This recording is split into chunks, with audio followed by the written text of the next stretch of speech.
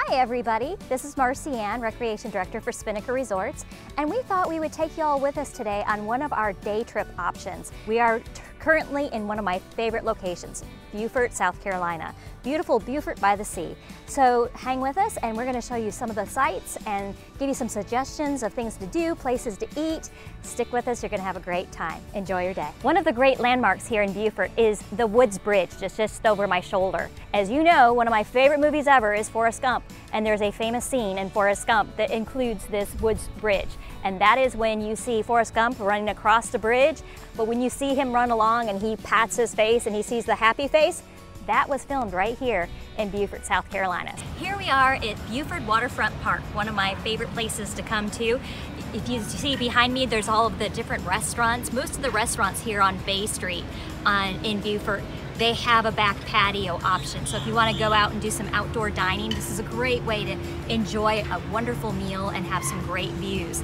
And then for dessert, get yourself a frozen coffee, get yourself an ice cream or a frozen yogurt, and come sit on one of these wonderful swings that line just along the way in this beautiful waterfront park. Hi everybody, I am here at Lowcountry Produce right now, one of my favorite places to eat here in Beaufort. So if you are hungry for breakfast or for lunch while you're visiting Beaufort, please come on down to Lowcountry Produce. The interesting thing I really love about Lowcountry Produce is that they have a farm just outside of Beaufort in an area called Lowcountry. So everything that you eat in here is fresh off the farm. So you just can't beat that. So come on down and enjoy some good eats. Hello everyone, my name is Nicole and I'm the owner of Sea Island Carriage Company.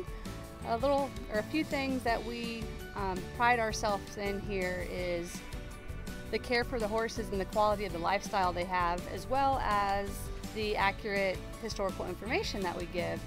Sea Island Carriage Company has been in business for about 20 years and I have owned it for the last 5 years, but it's all a big team effort. It's not all about me. It's a big part of the horses here, sneaking treats on the other side, and the tour guides that we have. But together we come together as a great team, and it's a really neat, unique experience to have here in Beaufort. You guys would be touring in the Point neighborhood, and that is a small peninsula off the edge of downtown Beaufort. It is a part of the historic district. Our historic district is 304 acres, and on the tour you're going to go through the highest concentration of antebellum homes in the state. And antebellum, by the way, means built before the Civil War. So a lot of these homes you're going to tour and you're going to go past them.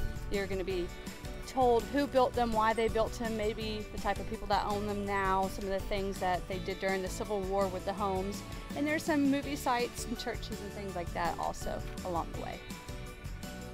When you come into Beaufort, one of the places you're going to want to come is the Visitor Center. And the Visitor Center is located within the Arsenal, so it's a great architectural piece that you can't miss when you come into the city. And the Arsenal is a historic building, of course. It looks like a huge fort, and actually it's quite small. It was actually used as a storage for their gunpowder and for their guns. So come on through here, make sure you check out what they have to offer in the Visitor Center. They'll help you with if you want to do a walking tour, or even book some tours if you would like here. And upstairs is where the Beaufort Museum is. Well, we've all heard the saying, life is like a box of chocolates. Well, that saying came from here at the chocolate tree here in Beaufort. When the famous scene of Forrest Gump holding out the box of chocolates, where did those chocolates come from? They were all homemade right here in Beaufort, South Carolina at the chocolate tree. It's a place you cannot miss on your visit here. Right now we are at St. Helena Church, which is a great spot if you're doing a walkabout here in Beaufort. Put this on your maps because you don't want to miss it, and especially you history buffs, I'm talking to you in particular, that some of the most historical graves that you're going to find actually in South Carolina, you'll find right here in our churchyard here. So you're going to find Tuscarora Jack, great story there, so look that one up. I don't have time to go into all of it, but he was quite the character. There's also 2 British soldiers that are buried in this church, so that tells you a little bit about the history timeline of how long this area has existed. So if you get the opportunity, make sure you put this on your map.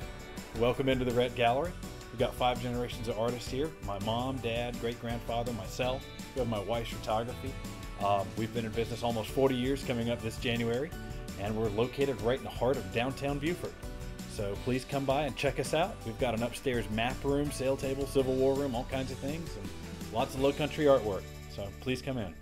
Here we are at the National Cemetery in Beaufort. The National Cemetery has a long history here in Beaufort that dates back to just after the Civil War and during the Civil War. There's a lot of historic markers that you'll find throughout the cemetery. The reason why it's located here in Beaufort is because when Fort Walker fell on Hilton Head Island early in the war in 1861, then that caused the great skedaddle of Beaufort because we no longer had protections from the Confederate forces here in Beaufort. So that brought in the Union, and they actually took occupancy of Beaufort itself, putting in their headquarters and many hospitals and their convalescence homes here in Beaufort. And that's what saved Beaufort and why we have such a collection of antebellum homes. These homes were never burned down, there was never those kind of issues. Actually, the Union came in and occupied Beaufort, and that saved this town. So because of all of those hospitals that were located here, of course there's going to be tragedy that's going to be associated to all of those hospitals. So that opened up another issue for the villagers here in Beaufort of where do you put all of these fallen soldiers that didn't have, that we lost in the hospitals here.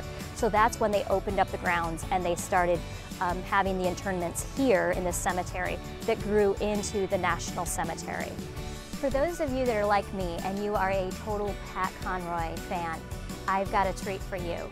Nestled right here in Beaufort, where most of his stories took place, is the wonderful Pat Conroy Literary Center. Now this place is very special to me because Pat was a very special person in my life. So if you get the opportunity to go inside, their docents are amazing, and they will take you around and show you Pat's desk where he wrote beach music. You'll see the famous fighter jacket that his father wore and was represented in the Great Santini. So please, if you get the opportunity and you're walking around here in downtown Beaufort, take this little back street on just off of Craven Street and pop into the Pat Conroy Literary Center. You will be amazed and you will not regret it. Hello, I'm Donna Worsler, and I'm a docent here at the Pat Conroy Literary Center. The Pat Conroy Literary Center was established not many months after Pat Conroy passed away in 2016.